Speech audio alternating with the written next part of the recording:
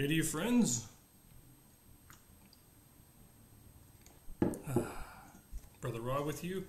So what I want to talk about in this video is, of course, some misconceptions, and this is kind of thought about this in a tweet that I put on Twitter that has kind of blown up.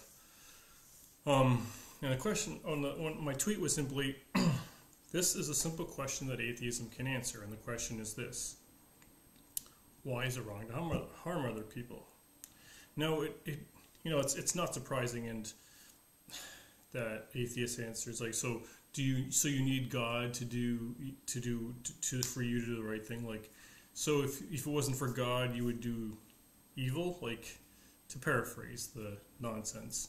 When I even said we're creating the image of God, that's what gives us value. So then some lady said, okay, so it's okay, so humans are okay, but it's okay to be cruel to animals. I'm like, well, that's ridiculous. Because I said that humans have value doesn't mean I don't think animals don't. So, like, this is the framework and the thinking that they're, first of all, they're unnaturally literal. Like, if I say humans have value, I'm not saying animals don't have value. Now, animals don't have as much value as human, because we're in the image of God in there, but they still have value.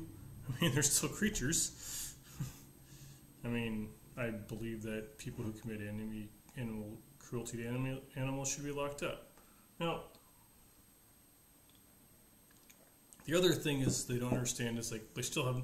If you notice most atheists, like 99 point something % of them, won't try to argue for naturalism or atheism.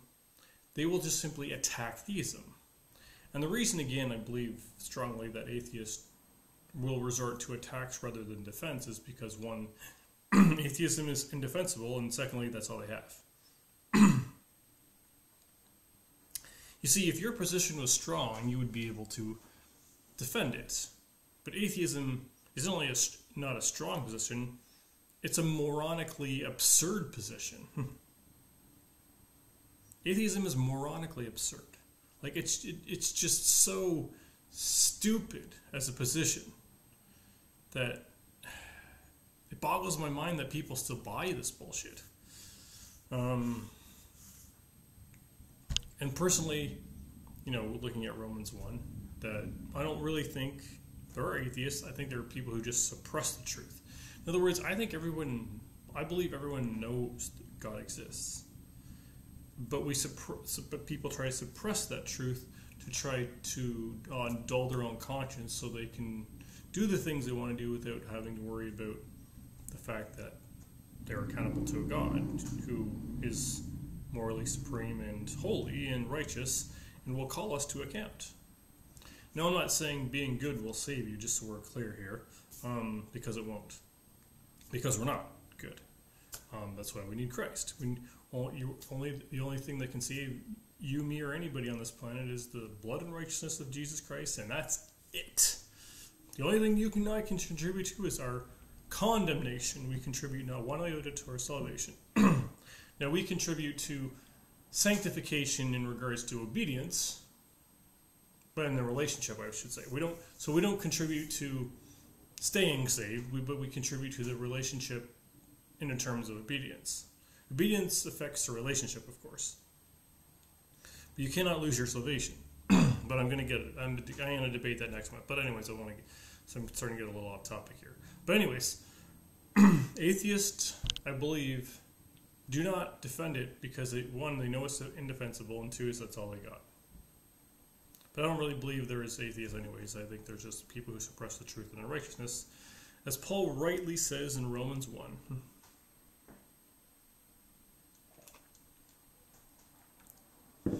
Like, you just look at them, quote Ray Comfort, that a painting is evidence of a painter, and a building is evidence of a builder. Creation is evidence of a creator. All right? Creation is evidence of a creator. Evidence! I mean, the evidence for God is overwhelming. Like,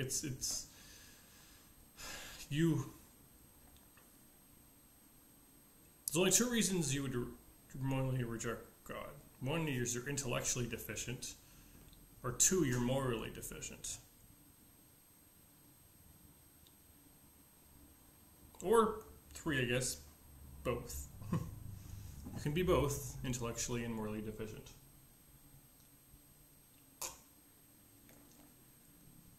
In essence, the real reason people reject God is not because of an intellectual pursuit, because that's nonsense, but people reject God because pride. Pride. You don't want to bow the knee to somebody else. So your pride keeps you from walking in truth because you are willingly, knowingly rejecting truth. Jesus is truth. Do you know what the thing about the truth is? I thought about this today when someone told me a story. And there's this thing what we call the ring of truth, right? Stories that are truthful, you just kind of know it. They have the ring of truth. And when someone tells you BS and lies and just tries to deceive you, you can usually pick out one or more discrepancies in the story being told because it doesn't have the ring of truth. It doesn't sound believable. Now, I'm not saying that every lie doesn't sound believable, but most lies have some kind of that doesn't sound. Yeah. If you hang, and especially if you hang around people long enough, the same people are lying. Lies always find people out. I know this myself. My lies always find me out. So, and that's the thing is, we're supposed to live in truth, and God is truth. Jesus is truth. Jesus is not a truth. Jesus is the truth, which of course means Jesus is God. But my job is not to convince people of God. My job is not to convince you or anybody of God. Approve any. That's not my job. It's God's job to prove himself. It's my job to represent God. Now, I'll be the first to admit that I could definitely improve many ways in how I represent God. All Christians can. But I'm saying I can't do. I have my moments of impatience. I have my moments of condescension. I have my moments where I just want to lay into people. I'm not going to make an excuse for these either, because there's no excuse for any of those. But I'm just being honest with my own humanity. But atheists need to see the love of Jesus, and well, not atheists, people who claim to be atheists, I should say. But all unbelievers, we need to be shown the love of Jesus. The thing is, too, is I'm not gonna. The other hand, I'm not gonna sidestep or downplay or water down truth just to appease you. Now, if you're looking for someone who's going to affirm abortion or LGBTQ plus or transgenderism, look elsewhere, because I ain't into any of that. I'm not going to affirm what the Bible says is false.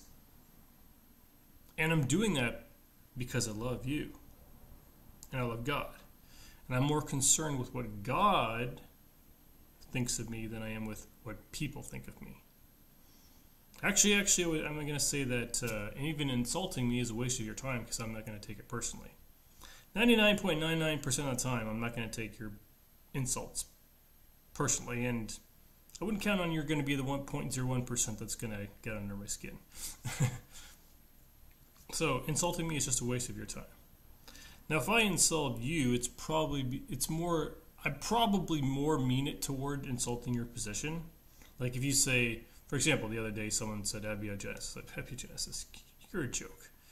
But what I really mean is the position of believing abiogenesis, that life can come from non-life, that carbon matter can come from non-carbon matter. That's the joke. So when I laugh, I'm laughing at the position more than anything else. Now, people can take. I mean, people take all kinds of things offensively. I mean, we as Bill Maher, who's an atheist, we live in a world where people are emotional hemophiliacs. It's like people bleed at the slightest thing. So I think is a perfect way to describe a lot of people in this world. It's like everyone's so easily offended, and I'm not going to go out of my way to offend people, but I'm not going to withhold the truth just because it offends you either. Okay, so know that clearly. I'm going to tell the truth. If it offends you, I don't care. I'm not saying it to offend you, but I'm not going to back down from truth because it does offend you either. So, and this is the life of Christ. I'm willing to accept that people are not going to like me because I follow Jesus. I'm not here to be liked. I'm here to speak the truth in love. And that's it.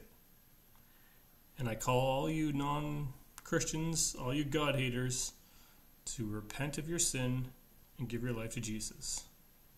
You're going to bow your knee to him, and it's either going to be voluntarily done or it's going to be forced. But I'd rather that you did it voluntarily. Because if it's forced, it means you're going to suffer the wrath of God. I don't wish that upon anybody. The wrath of God is a real thing. But all you got to do is stop trusting in yourself and trust in the Lord Jesus Christ. And repent of your sin. Give your life to him. And trust him.